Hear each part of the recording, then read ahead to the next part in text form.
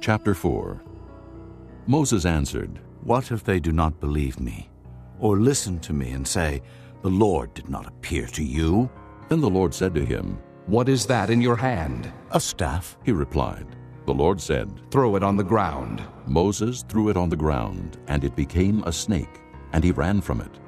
Then the Lord said to him, Reach out your hand and take it by the tail.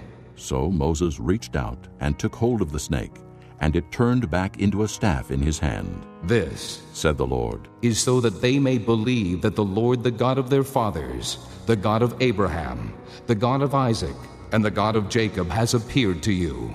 Then the Lord said, Put your hand inside your cloak. So Moses put his hand into his cloak, and when he took it out, it was leprous, like snow. Now put it back into your cloak. He said.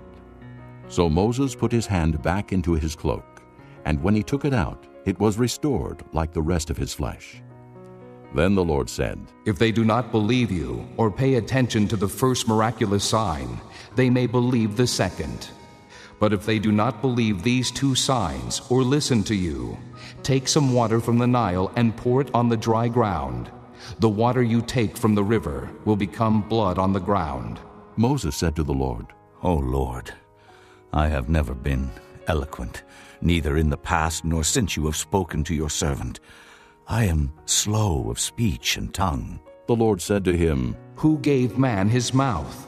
Who makes him deaf or mute? Who gives him sight or makes him blind? Is it not I, the Lord?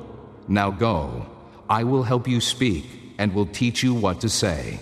But Moses said, O Lord, please send someone else to do it. Then the Lord's anger burned against Moses, and he said, What about your brother, Aaron the Levite? I know he can speak well. He is already on his way to meet you, and his heart will be glad when he sees you. You shall speak to him and put words in his mouth. I will help both of you speak and will teach you what to do. He will speak to the people for you, and it will be as if he were your mouth and as if you were God to him. But take this staff in your hand so you can perform miraculous signs with it. Then Moses went back to Jethro, his father-in-law, and said to him, Let me go back to my own people in Egypt to see if any of them are still alive. Jethro said, Go, and I wish you well. Now the Lord had said to Moses in Midian, Go back to Egypt, for all the men who wanted to kill you are dead. So Moses took his wife and sons, put them on a donkey, and started back to Egypt. And he took the staff of God in his hand. The Lord said to Moses, When you return to Egypt, see that you perform before Pharaoh all the wonders I have given you the power to do. But I will harden his heart, so that he will not let the people go. Then say to Pharaoh, This is what the Lord says, Israel is my firstborn son, and I told you, Let my son go, so he may worship me. But you refuse to let him go, so I will kill your firstborn son. At a lodging place on the way, the Lord met Moses and was about to kill him. But Zipporah took a flint knife, cut off her son's foreskin, and touched Moses' feet with it. Surely you are a bridegroom of blood to me, She said. So the Lord let him alone.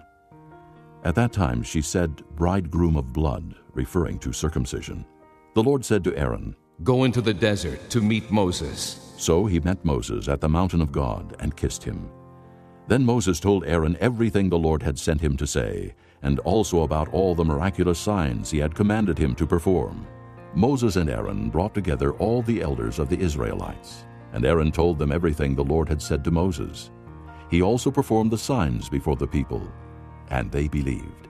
And when they heard that the Lord was concerned about them and had seen their misery, they bowed down and worshipped.